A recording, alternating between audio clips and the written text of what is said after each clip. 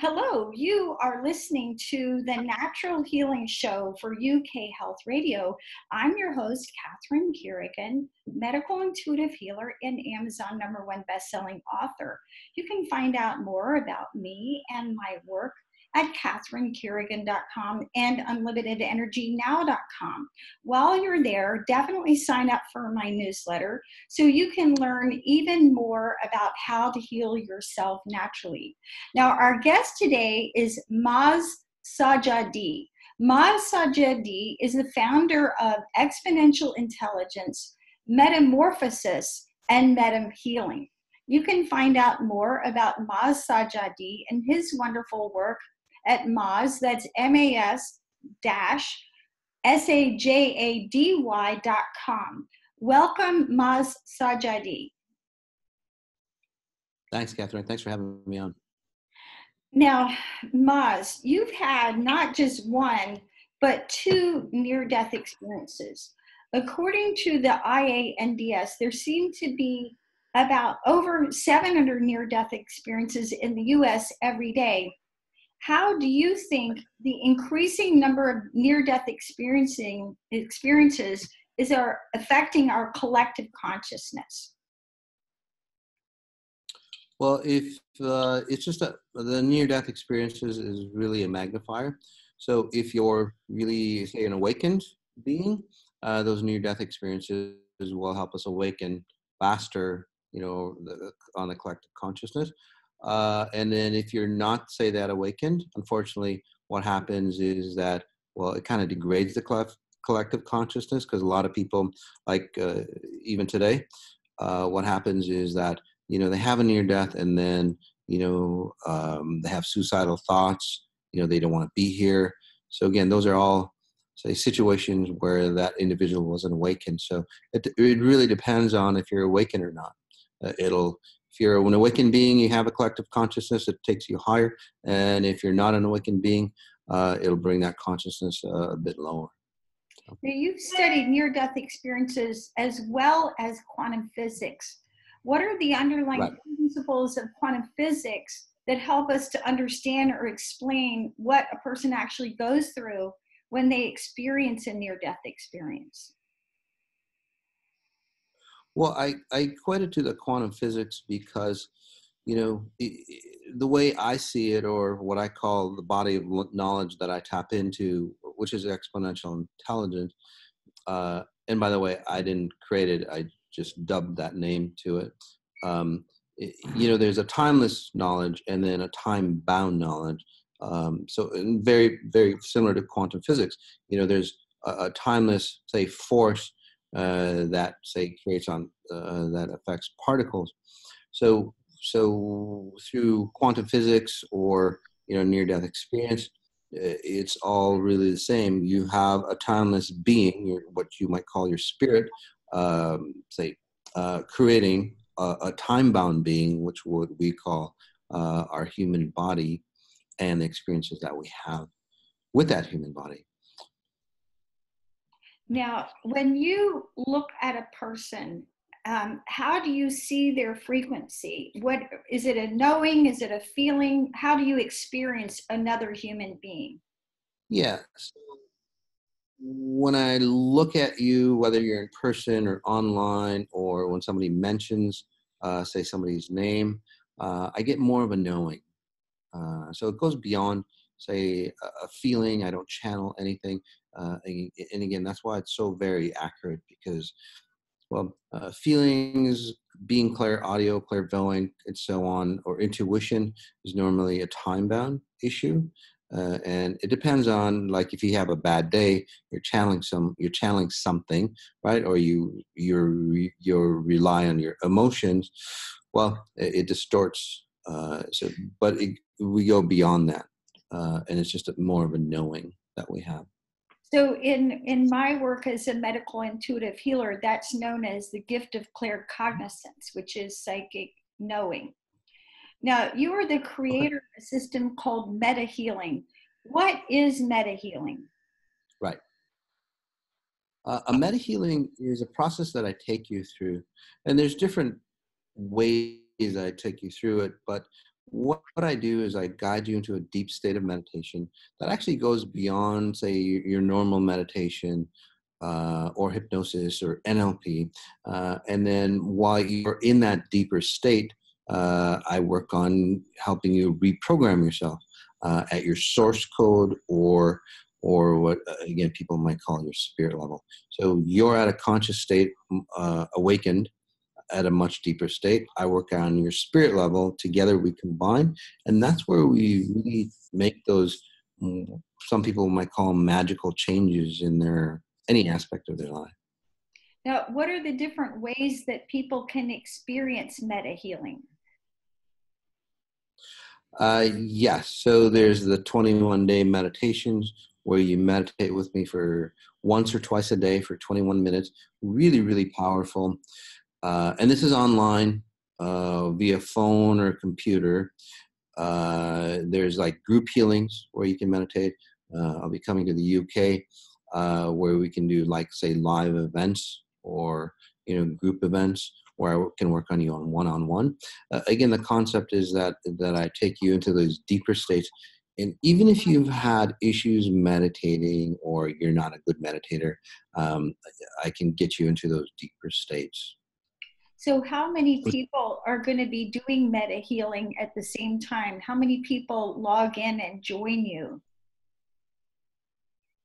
Right. It depends. So on the 21 day, which happens every 21 days, every month for 21 days, and then we take a break and then we start over again. And we've been doing this for the past, like, I want to say about 6, 7 years now, very successful. And the audience has grown. So anywhere from about, say, 400 to 800 people join us live on, say, normal 21 day, which really creates a lot of momentum, which I call the mastermind. Could you imagine 400 to 800 people with the same consciousness of wanting to become abundant, no matter what that abundance might look like to you? We're all going to the same direction, and it creates a lot of momentum to break us out of that mold or those repeating patterns that keep affecting our lives daily. Now, what is our source code and how can you see it and how can you empower us to go back to our original soul blueprint? Right. So a source code, I define a source code, and again, many of us might call it your spirit, but I see it as programming. So I see things as just a blueprint, and we're a ton of like miniature programs that operate us, right? We have a program that, for example, your DNA, the thickness, the curliness of your hair, color of your hair, that's a program that runs in your DNA. Well, there are other programs that run in you, the happiness that you are, the anxiety that you might have, the depression, the lack of self-worth, the abuse patterns that you might run, so on and so on. Those are all literally programs. And this is really important to understand, especially for your audience, is that a lot of people assume that it's their fault that their life is the way it is. But if we understand that we're programs adopted mostly from, say, generational patterns, right? And you can edit those programs. And once you edit and change those programs from your source code, so your source code is your original blueprint, right? That dictates how you operate your life. You can change that source code and then you can change your life. And it's quite intense and very efficient and very fast. But what do you mean by your statement, change your frequency, change your life? Change your frequency, change your life comes about where I got to the point that I understood that everything in this reality, the physical reality or space time, is a frequency. For example, and we all resonate, everything resonates at different frequencies, hence it creates a different type of experience for us. For example, if you can hook something up to a machine and they have it, what's called an oscilloscope, you can detect the difference between, say, a metal like gold or like a piece of wood, right? Or like a musical tone or a color, right? Everything has a frequency. And if you could read that frequency, you would go, oh, that frequency designates the color yellow. or the color red, whatever. So I see things, everything in your, say, life that you do or your life experience would be a frequency. If you can just change the modulation of those frequencies, then you become abundant, or you resonate. Say, when people say, I resonate with that person, it's just that, you have, if you were two tuning forks, you would be resonating at the same frequency. Hence, that's how you resonate together. So again, you change your frequency into, say, an abundant state of frequency, and then that's how your life changes. So the I'm most efficient way to really shift. I'm always telling my clients, you are already a VIP. You're a vibrational interference pattern, right? Yes, yes, exactly. Yes. Now, So what do true. you think, what are the frequencies that you think that cause most people to get off track from their original source code? Mhm. It really has to do with um, stepping out of space time. We're all, and this is why I say being present, and what through the 21 days and whatever else I do with you, the like industrial group healings and so on like that, is that I pull you into the present moment. So once you get, say, um, in sync with time, your frequencies start to adapt or start to resonate with the abundance of what we might call nature, but the frequencies that create this universe. And if you've noticed nature, it's always abundant, it's always self-fulfilling, right? There's never really any sort of lack. So I pull you into that present moment state, and it's more than, say, being conscious or being mindfulness. Again, it's uh, pure awareness, and I can pull you into that, and then that's where frequencies of lack, any type of lack that comes in. So it's really not about um, to answer the question. It's about disconnecting ourselves from space and time, really. And then that's where we have all forms of lack, whether it's like abuse patterns or lack of money or lack of in relationships, or even that lack of connection to what I call pure source, or what other people might call God. How do your healing methods empower people to overcome loneliness and abuse? um, yeah. I kind of broke up. Loneliness and Abuse. How do your healing methods empower people to overcome loneliness and abuse? yeah. So, as a matter of fact, we did an abuse series, which was really intense and really powerful. A lot of people say transformed within a very short period of time, because you don't have to take 10, 20 years to get over abuse. What I do, again, loneliness and abuse are patterns of being disconnected between your timeless self, again, spirit, and your time-bound body. So, and what we're trying to do with loneliness is like, that disconnect that we have, or that separation feeling that we have with loneliness. Nothing here in the physical realm will help that loneliness. And people have tried, going to parties or getting addicted to things. Abuse is the same thing. It's that separation of your higher self or your spirit level and your physical self. So what I do, again, pull you into the present moment. Your spirit understands where, say, your body is, pulls it together, and then that's the completeness or the unification that one is looking for. Many of us try to say resolve that issue by trying to make a lot of money. And there, by the way, there's nothing wrong with money, or trying to connect with somebody that will make them feel secure. Anything, say, outside of yourself that you try to do to, say, fulfill yourself will never complete you. In fact, it'll abuse you. And that's where we get abused by, say, and that's why the good things in your life, say, it might be deemed bad, if that makes sense to you, because what we're trying to do is fulfill that inner completeness.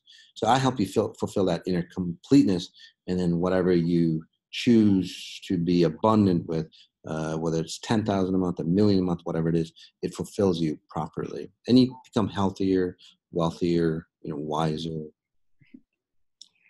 And Maz Sajady, what do you think are the frequencies that hold most people back today, that keep us out of being in this present moment and this feeling of connectedness? Right. I think it's always a wanting of something outside of themselves. So, and there's so many different people, there's so many different ways of being disconnected from ourselves. So it's really understanding that the present moment is where you want to be. And again, it's very, very different than, say, mindfulness and so on. So once you're out of sorts or out of disconnect, or not complete with nature, then, well, a lot of things can happen, and most of the time you feel, say, worthless, you feel like incomplete, you don't feel like anything is good enough. And then what we try to do, and maybe this would answer your question more, so is that we feel all those things, and then what we try to do is to pull ourselves back into time by, say, trying to create success the proper way, or trying to abuse ourselves to pull us back into time, or getting us ill, because illness always pulls us into time in a dysfunctional way, if that makes sense to you. Yeah. Well, So, I'm sure you. yeah. So, in your view, sometimes illness can be a readjustment of our frequency. Right, exactly. You're right. You readjust somebody's frequency, and then whatever illness that they have, they can cure themselves. The keyword is that I help them awaken, and then they can cure themselves from pretty much anything. Now, you have a very deep understanding of what truly heals people.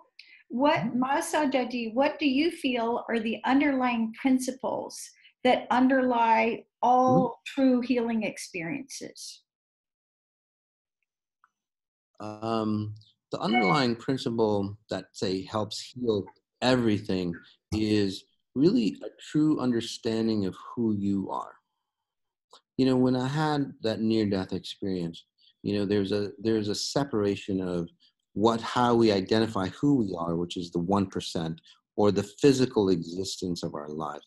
That's only 1% of who we really are. The 99% is our spirit level. And that is so grand, it's so bountiful. So if you can operate your life from, say, the 99%, and see your 1% life through the 99%, well, you're completely abundant.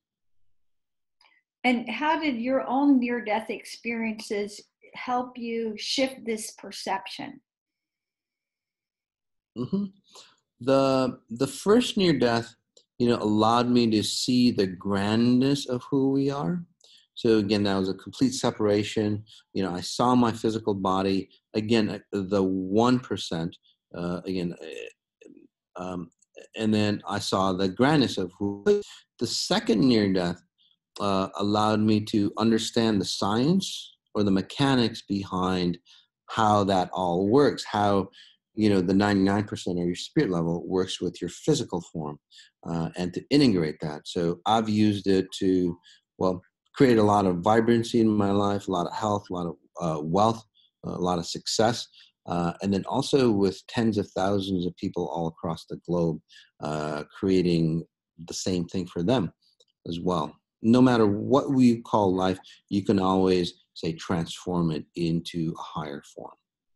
So even scientists admit that only 4% of the known universe can be quantified or measured in any way, and then Right. 96% of the known universe cannot be measured or quantified.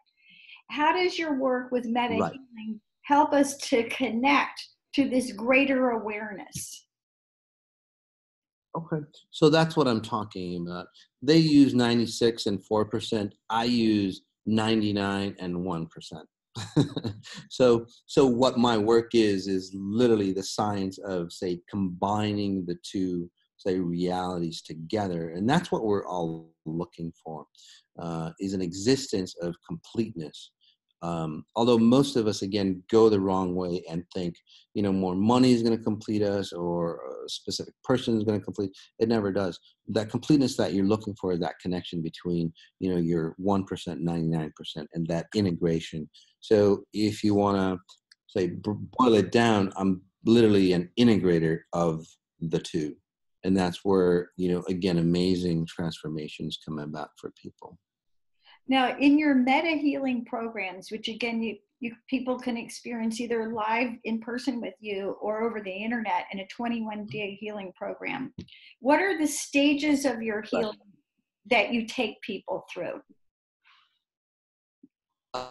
In the 21 days, again, where you meditate with me either once if you're a new person or you're really sensitive to transformations, because it does get pretty intense as far as the changes go, or you can do the accelerated version twice a day, again, to increase that intensity if you're really gung-ho.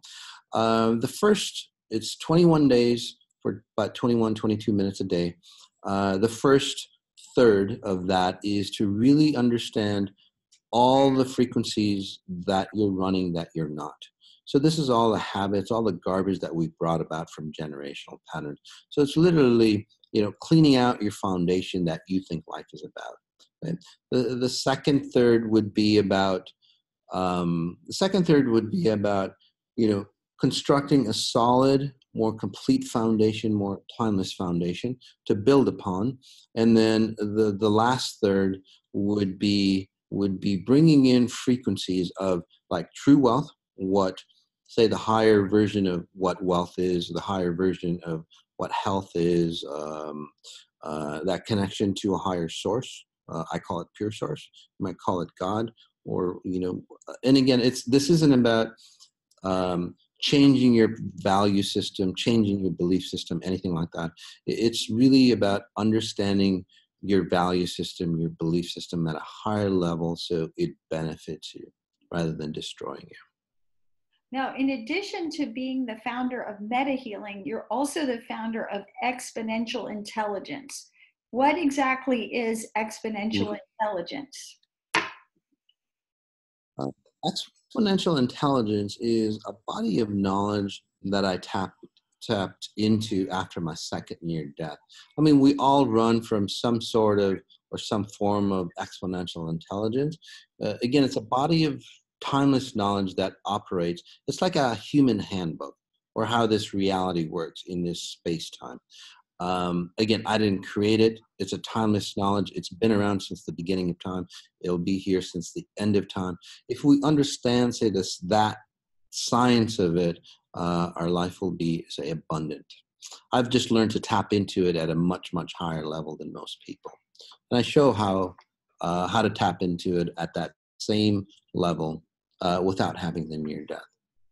Sweethearts, I know, yeah. I have them announce. Okay.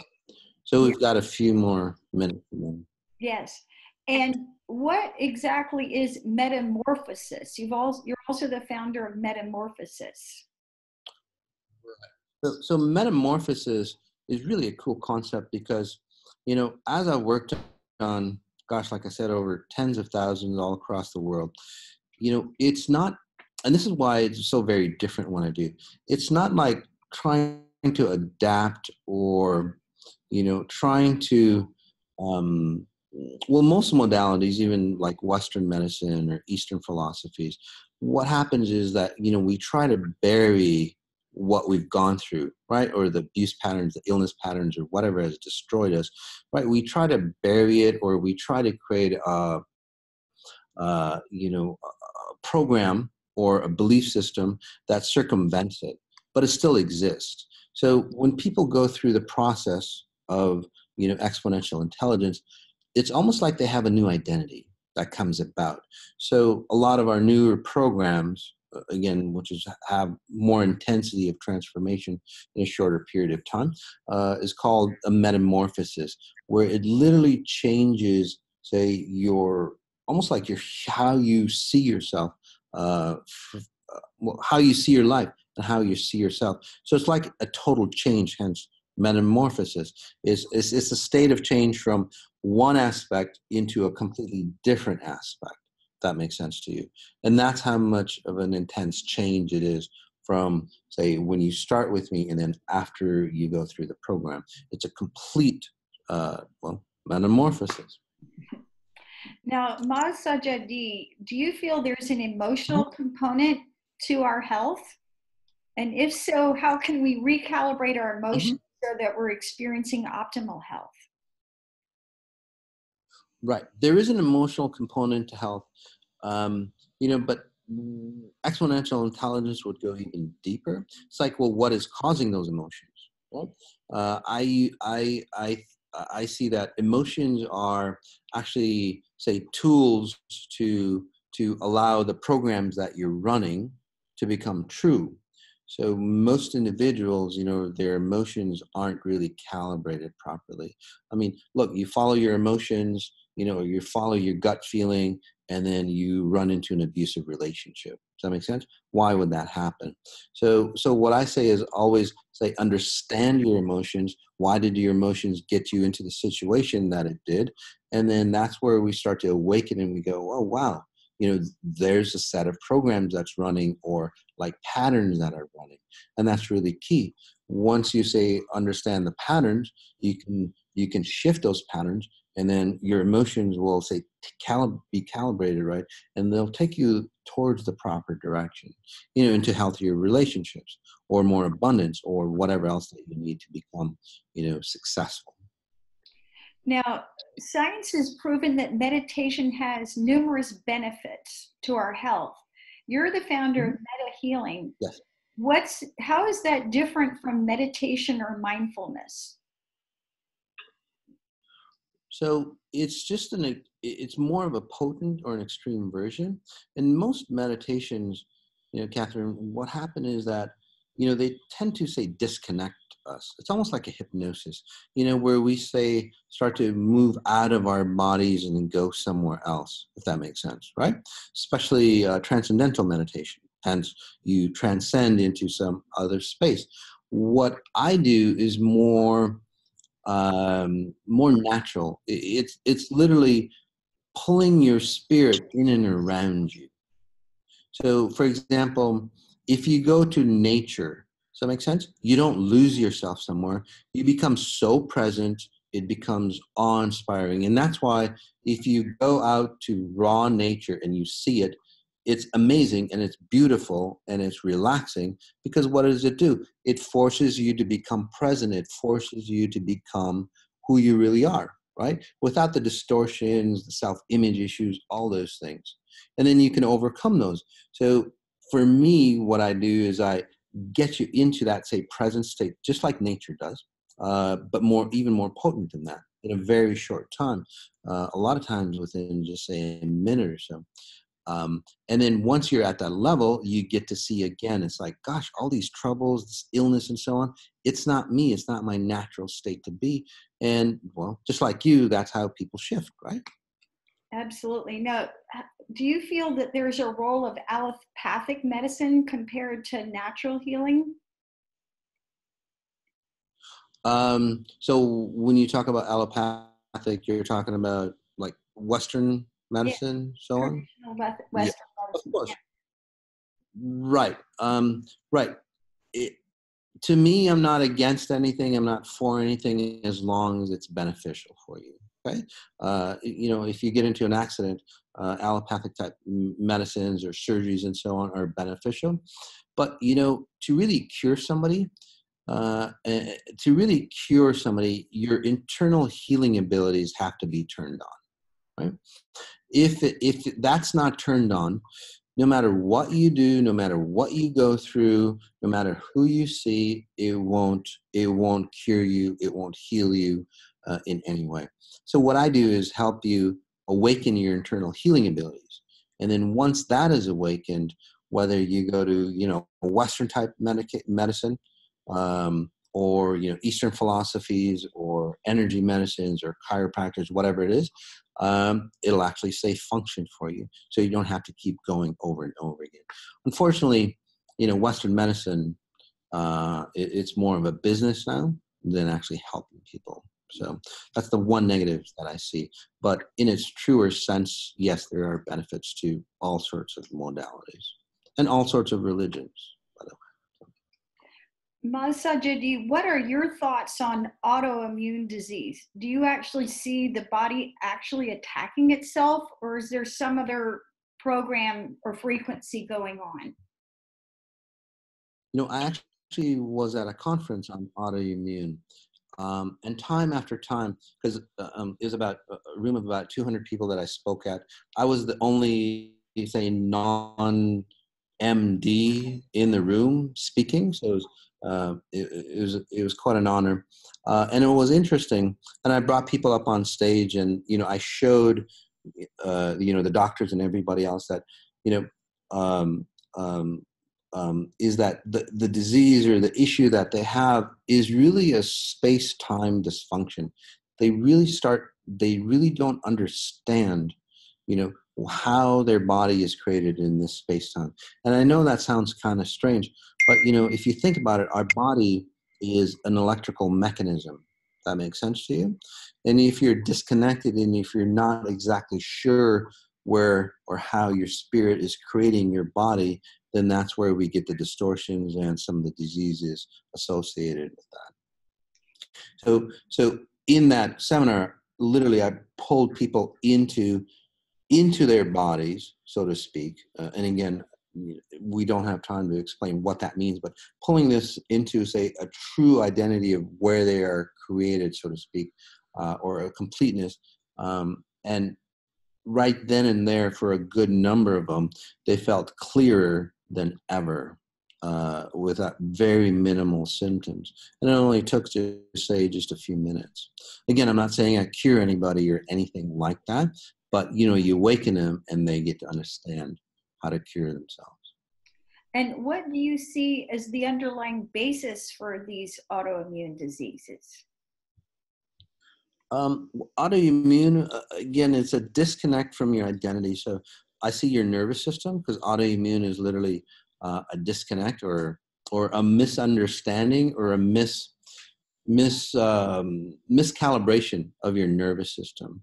And then from there, it turns into, say, some form of autoimmune issues. So if you can reconnect yourself. So I see autoimmune more of like an electrical connection or electrical dysfunction within your system that creates, again, autoimmune and so on, rather than the Western philosophy of what they think autoimmune is about. And I've proven it. And again, I don't say I cure anybody, but people who've had autoimmune, I help them connect to their truer self. Their nervous system reconnects, and they can overcome or compensate better with their issues that they have. Now, our audience here at the Natural Healing Show are people who are pretty self-actualized, and they want to learn about everything they can do to help themselves. Sajady, Right. what do you feel that people can do to help heal themselves? The number one thing that we can do is really to become aware of their actions. So this goes beyond mindfulness.